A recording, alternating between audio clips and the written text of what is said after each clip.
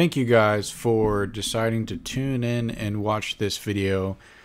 In today's video, I want to talk about something that's been going on for a while, and it's a good thing. And that is the resurgence of the blue blur Sonic the Hedgehog. Everyone knows Sonic's had a pretty rocky history from his infancy on the Sega Genesis and to where he's currently at now. It's been pretty rocky. For those of you that don't know, essentially his transition into the 3D era was pretty interesting. A lot of ups and downs. And then Sega leaving the hardware market and just essentially becoming publishers and still developing games.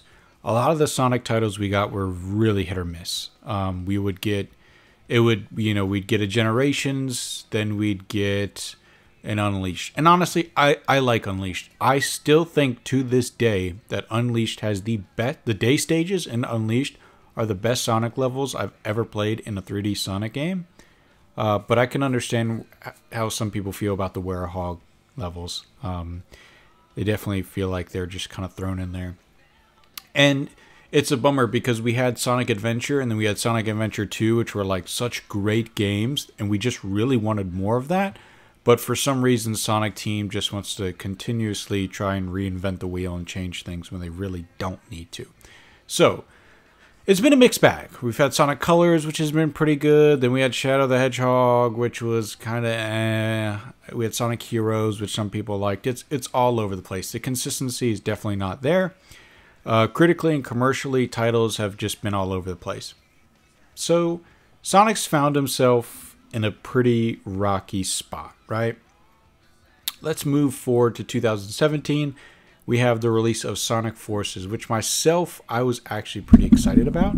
Also, we had Sonic Mania that year, which I was pretty excited about. I played that and really enjoyed it. And that was kind of return to form in terms of the Genesis familiarity and the Genesis titles, and I think that game was great. And then we had Sonic Forces, and Sonic Forces was very mediocre at best. I think Some Call Me Johnny put it perfectly. It was a Sonic game on autopilot. It was just kind of there, which is kind of a letdown because I was looking forward to that. So then what, right? After that, it was kind of just, we had Team Sonic Racing that came out, and actually kind of enjoyed that. I thought that was a good racer.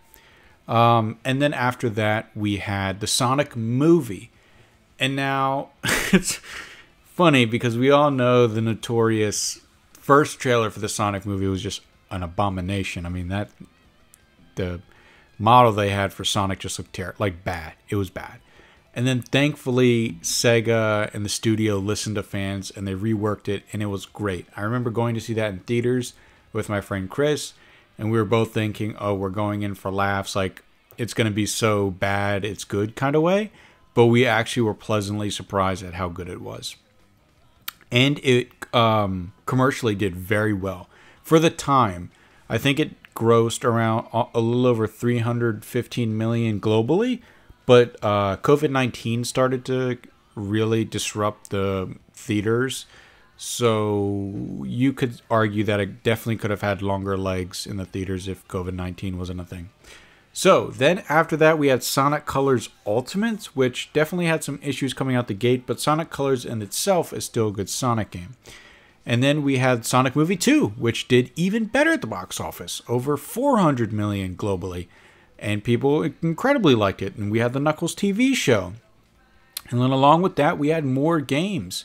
We had Sonic Origins, then we had Sonic Origins Plus, which was finally the first time that we got Sonic 3 re-released because of the whole Michael Jackson controversy, which is something I will not get into. If you're not aware, Michael Jackson was involved with some of the music of the original Sonic 3, so it's been pretty hard re-release over the recent years. I think we got on the Gems collection on the DS, there's Sonic the Hedgehog 3, and then you can get it on Xbox, I believe, too. But because of that, there's been some issues re-releasing it, but they finally did, and it was a great package. Some people were bummed out because of how, they did the same thing with Mania, where they released it digitally, then they re-released it physically with a bunch of added goods and stuff like that. But anyway, we got Sonic Origins. In my opinion, I think it's a great compilation title to have all the Sonic Genesis titles, and you get the Game Gear games, which there's some great Sonic Game Gear games on in that collection. So I'd recommend picking it up. You can find it for like $20. It's definitely well worth it. And then on top of that, we got what changed the game, which was Sonic Frontiers. A lot of people came into Sonic Frontiers skeptical, myself included. The demo was a little rocky, and IGN had exclusive coverage. And this is one thing I really didn't get. I thought it was fine. I thought it looked okay, but for some reason people were like freaking out that it wasn't polished enough and this, that, and the fourth. I thought it looked all right. I definitely needed some work, but I don't think it was that big of a deal. Then the game came out, and people loved it. It reviewed pretty well for a Sonic game. I believe it's in the low to mid 70s for a Sonic game. That's not bad.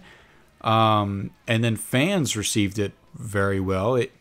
Life to date, it's likely over this by now, has sold 3.5 million units. That's an old figure, so it's likely, I'm going to guess, closer to 4 to 5 million.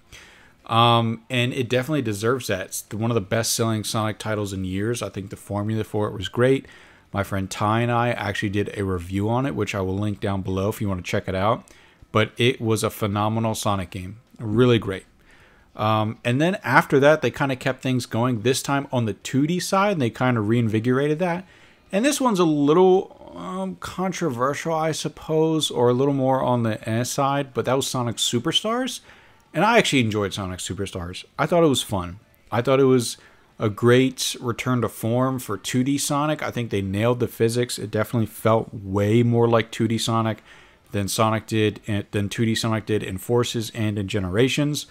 It was great. Some of the soundtracks were phenomenal. They got old talent back that used to work on the original Sonic games. I thought it was good. I didn't think it was great. I didn't think it was the best Sonic game in the world, but I thought it was good. I thought there definitely could be more room for improvement. But I hope they really continue upon that, because bottom line, I think it was good, and it deserves a sequel or to be improved upon, or to continue to make 2D Sonic games in that vein. And then why the heck did we not get more Mania? I mean, Mania was fantastic, but that's for another video. Anyway, and now we are at where we're at today, which is the recent release of Sonic X Shadow Generations, which is essentially a remaster of Sonic Generations, but with essentially a second game, which is Shadow Generations. And so far, day one, mind you, it did have 3-day early access for the digital deluxe version. It is shipped and sold 1 million units, which is fantastic. And we have Sonic Movie 3 coming out very soon, before the end of the year, with Keanu Reeves voicing Shadow, which is just freaking awesome. And yeah, I just want to celebrate that. Like, we are really in the resurgence of Sonic right now. The games are doing well, critically, commercially. It's being received well. The movies are doing well. Merchandise is probably doing well. I really hope Sega takes note of all of this and can continue this momentum and realize that consistency is key. Continue to iterate and continue to develop upon what you've already established with Frontiers and with formulas that we know work. Do not change things. Now is not the time for change. Keep the momentum going. Give us more Sonic Frontiers. And please, please, please, please, Sega, please just remaster Sonic Adventure 1 and 2. I don't care in what format you do it. I don't care if it's a remake. I don't care if it's a remaster. Those games need to be re-released. I don't want to play them via Xbox backwards compatibility on my Xbox. I just want a physical version of those games that's not on the original, that's more accessible, and that's not super expensive. So please just bring those to modern platforms. People love them. People will eat them up. It's a great way to just get people back into the old era of the infancy of 3D Sonic, that a lot of these younger kids who have probably got into the games because of the recent movies, or because of, believe it or not, some of the mobile titles, which apparently have been doing pretty well. I believe the Apple Arcade one, which is definitely geared towards a younger audience, and obviously kids play on, you know, smartphones and tablets and things of that nature. So they've probably played it on their iPad or their iPhone, and that too is probably introduce them into the Blue Burst. So let's get those older titles out. Do more of the Sonic Origins, but like, can we please do that with the 3D games, right? You did it with Sonic Colors. Please do it with Unleashed. I love Unleashed. I know people hate the Werehog stages, but the day stages and that are so good. But yes, this video is essentially to celebrate the resurgence of Sonic. Sega, please keep this momentum going forward. Hopefully in the future, we see new titles that iterate upon what's already developed. Do not shake things up right now. I think Sega is on a good track and they can continue to do this. So thank you guys for hearing me ramble on into the microphone once again. I will see you in the next video. Have a good one.